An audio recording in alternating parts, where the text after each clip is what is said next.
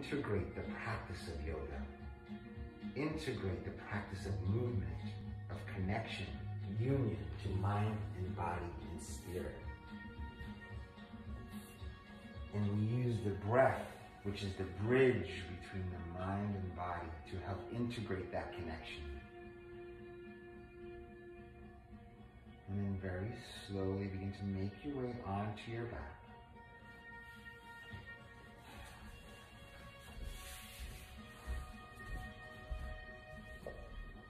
And then from there, just lift the knees up. Like right here. Is this comfortable? So comfortable.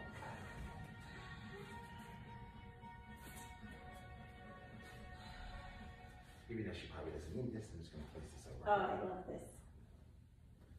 There's a sense of security in having a weighted blanket, and it's like grounding. So, and you guys can use any blanket. It doesn't need to be like a yoga blanket. That's just marketing.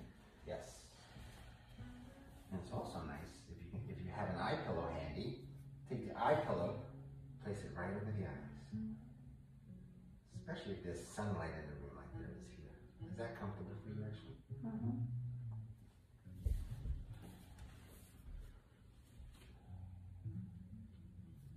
And as you begin the process of integration, letting go, easing into surrender,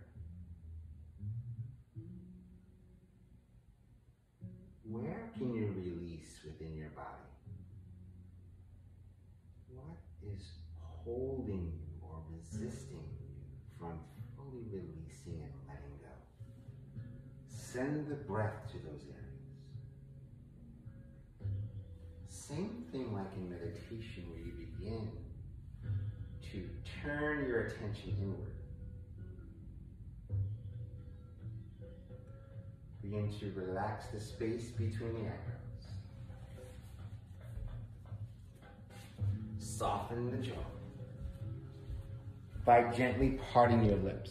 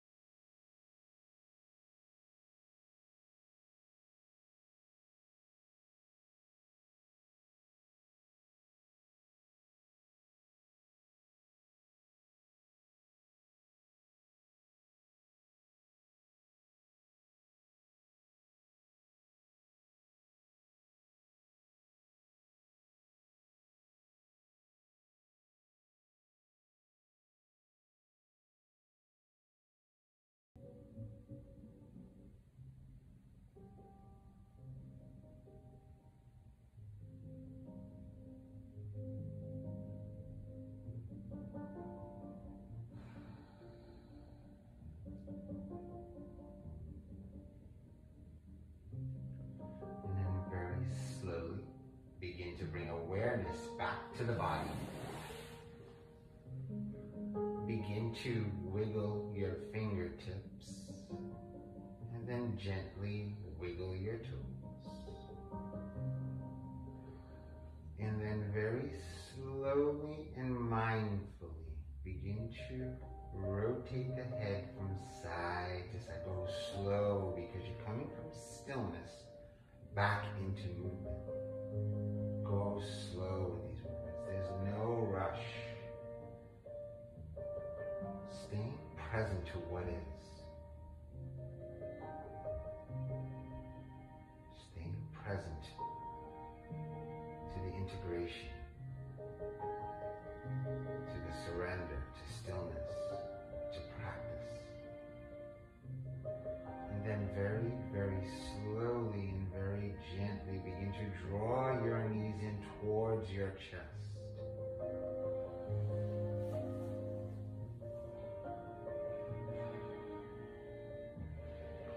And then when you're ready, begin to come over onto either the right or left side. Yogi's choice.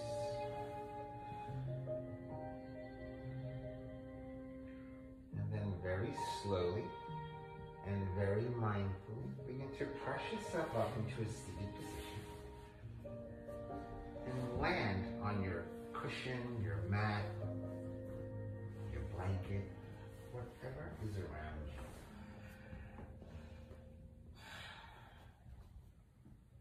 And then very slowly begin to allow the eyes to float open and then draw the hands to heart center.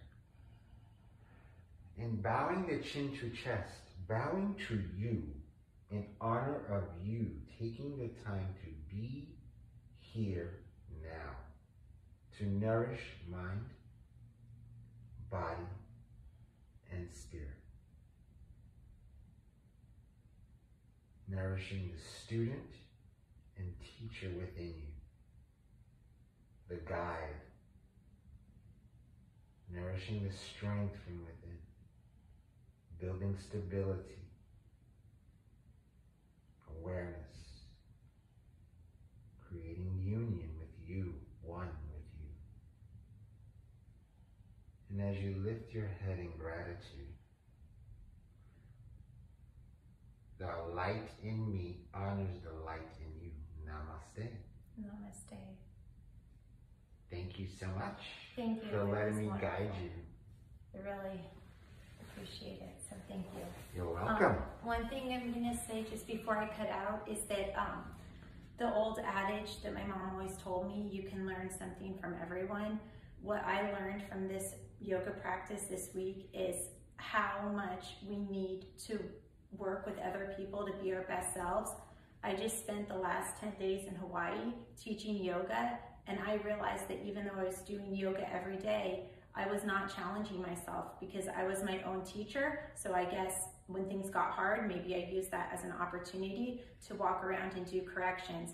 And I realized in this practice today, which was extremely difficult for me, and normally this routine would not have been so difficult before my trip, I realized that in order for each of us to be our best selves, we are meant to work with the community, to have interactions with other individuals. I'm not saying to pay someone for something. I'm just saying we weren't meant to live alone. We were meant to coexist, and we really need to collaborate with others in order to get the best results for ourselves. So I encourage everyone today to open their minds, to be receptive to how can I work with someone else to better achieve my own goals. Namaste.